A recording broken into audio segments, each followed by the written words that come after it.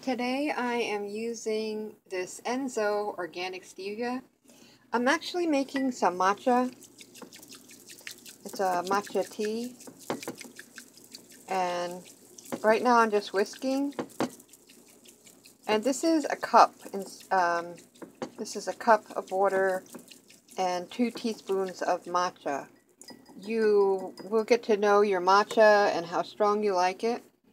So now this stevia is super strong.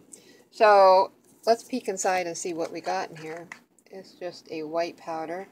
I'm going to start off with a teeny tiny bit.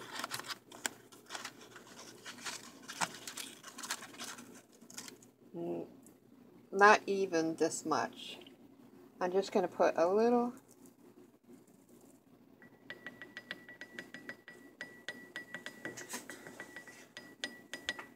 A little bit. I can always come back for more. I want to try some. You will. Just give me a break. No, I mean just the sugar. No, it's really sweet. You don't. I know. That's why I want to try it. So I'm going to whisk it again.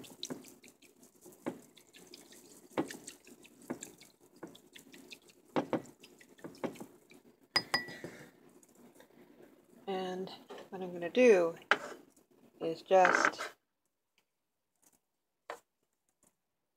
take a little bit from here and give some.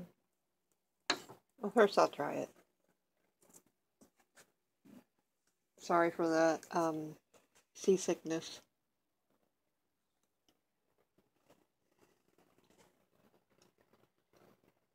Very sweet.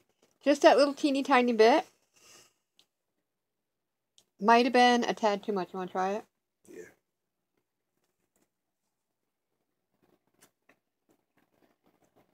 Too sweet?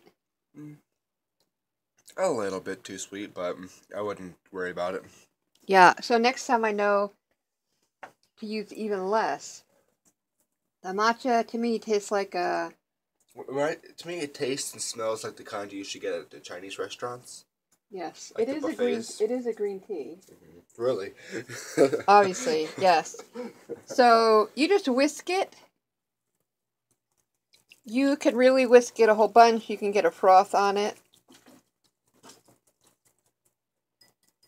And the whisk, this little bamboo whisk, is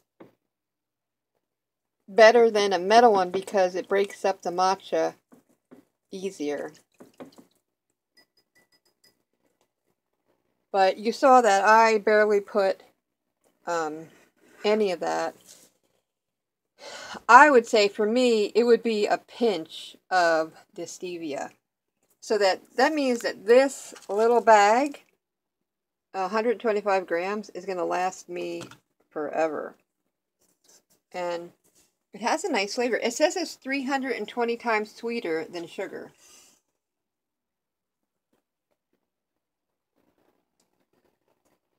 But yeah, it barely took me any.